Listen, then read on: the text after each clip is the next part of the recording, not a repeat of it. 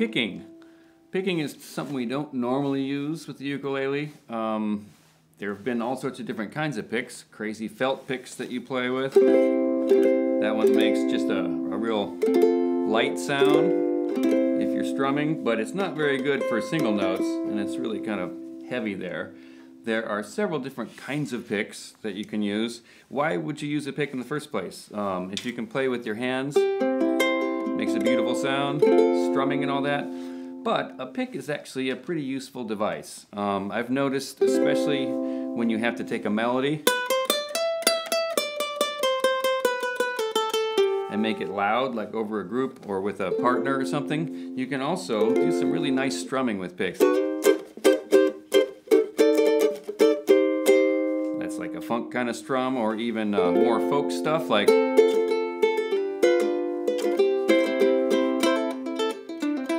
So flat picking, as it's called, is the kind of picking I do. So I'm going to explain to you the way that I do it for this lesson, and we'll go through the exercises that are in the magazine. So I am using a heavy pick. This one is my favorite, but there are several different kinds. We saw the felt pick already, which is really thick, and for some people it works great for strumming, and it's easy to control. It doesn't take much. But as I said, if you play a single note with it, it's really felty sounding. Here's another pick, a small one that's actually a thin pick. You see how it bends like that? These are pretty good, especially for beginners, because they bend with the strings, so you can play up and down, and you don't have to do the bending yourself. So if I play a strum,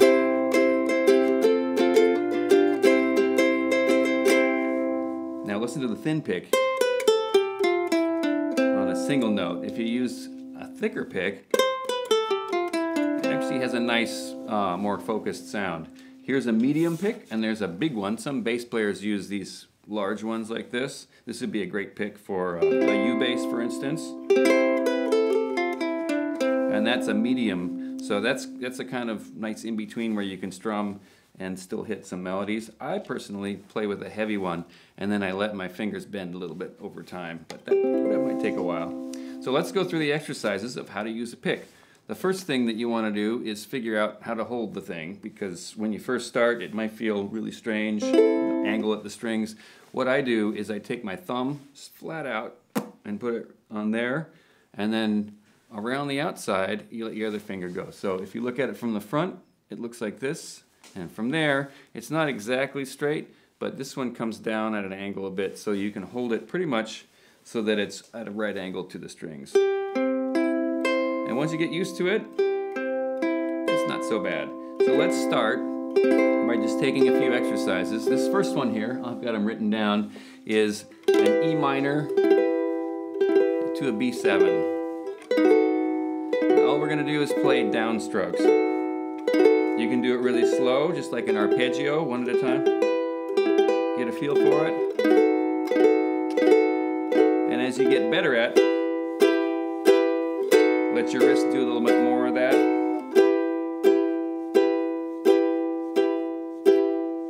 Now let's try just the upstroke. This one, with a pick, it's a little different because you're going to have to let the pick kind of go across the strings. Instead of pulling it tightly, just let it go at an angle. Once again, E minor, B7, E minor, B7. Now put them together. We have an A minor chord here, and then an E minor, and then a B7. Now back to the A minor. Let's go to the E minor. What chords you use, but down, up, down, up. And what I'm doing is I'm going back and forth a little bit and letting it just scrape over the strings. If you've never done this before, it might feel really strange at first, but I guarantee you a little bit of picking in your toolbox will get you a long way, especially if you start playing melodies. Let's go on to example 2, and this one is a G chord, a C, and a D7. Here we're going to take a normal folk strum, we're used to, like without a pick, you go down, down, up, down, up, down. Whether it's your thumb, take this exact same feel as you normally do and let the pick be loose in your wrist but not in your fingers. So you're holding it tight here, but the rest of your hand kind of makes up for it. Down, down, up, down, up.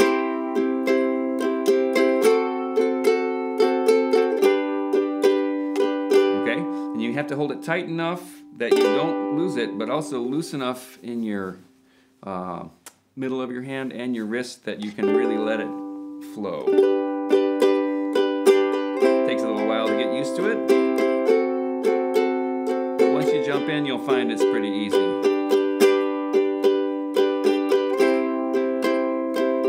Also an example too is the boom chicka, and this is really useful. Here's an F, a D minor, a G minor 7, and a C. So we're gonna go boom chicka, boom chicka. That's kind of landing on the 4th string or just the 4th and 3rd.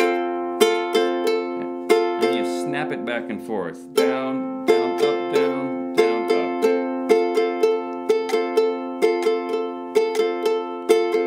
Here we go. F, G minor, G.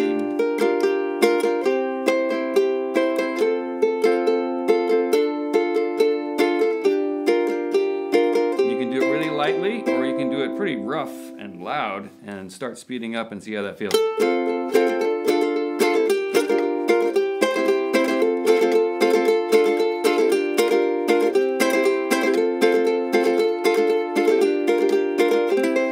Advantages of a pick is you can go really dig in. Like if I were playing that and I suddenly had to play a melody, and you got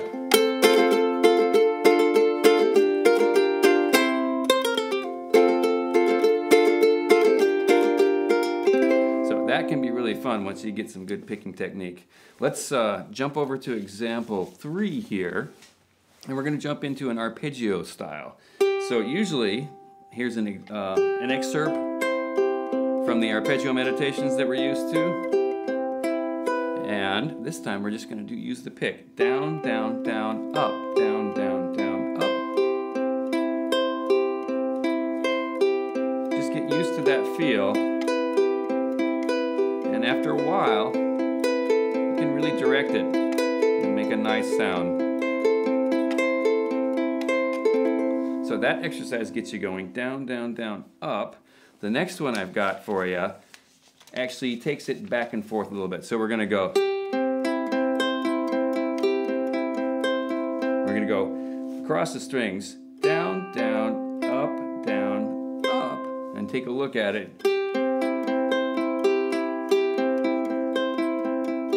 Takes a little while to get used to this. It's going to be 4, 3, 2, 3. 1, 2, 3, 2. Okay? Nice and slow. It's going to get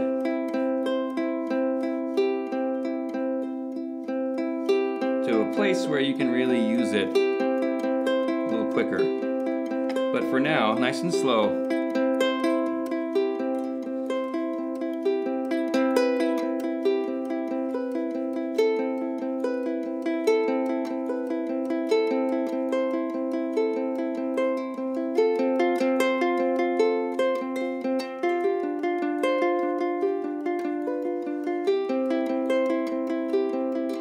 F minor.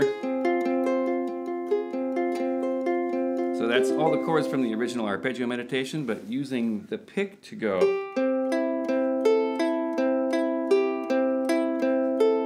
Nice and slow. Down, down, up, down, up, down, up. I can barely say it. You have to do it nice and slow until that really settles in. Once you learn that exercise, you'll really have some picking control. So go nice and slow. Be nice to yourself, because this is all brand new if you've never used a pick before. But that one will really get you some technique. Okay? So the last thing I have for you is more of a scale thing. It starts by just going up the C major scale. And we're going to double the notes.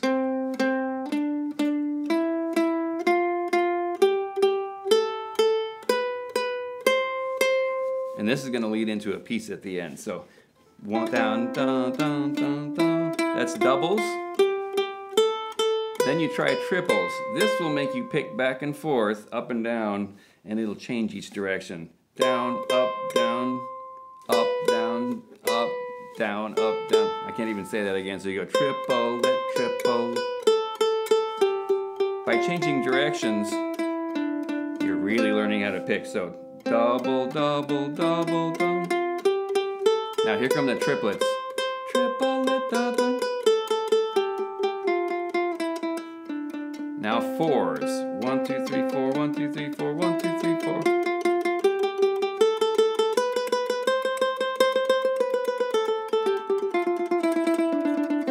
And then at the very end, just play a scale. The idea being that you alternate over and over and over. If you find yourself doubling, you'll notice that it'll really slow you down. So what you want to do is go slow enough so you're always going down, up. In some rare occasions, you'll want to double it in a melody for a different string, but mostly the down-up alternating picking is going to give you the most out of that. So once you've done that exercise a bunch of times and you get used to that, we're going to go towards a little piece called My Hero. And this one, here's an A7.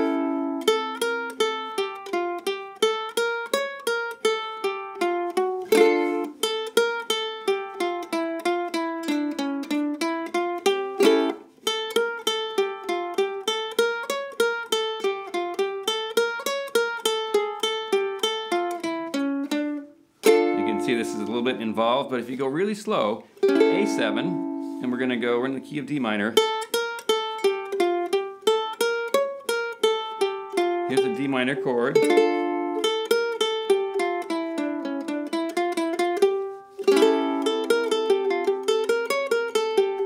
And you just play the last scale.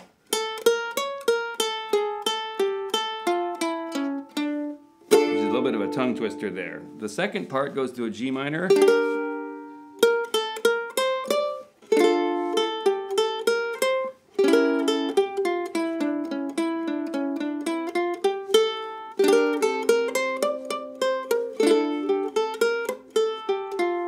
And then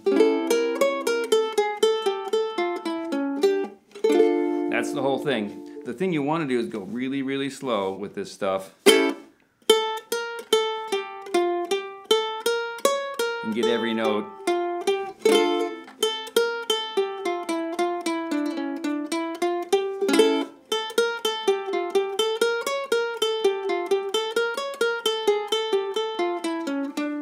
Now the exercise has a little tongue twister in at the end that's meant to make you pick backwards and forwards.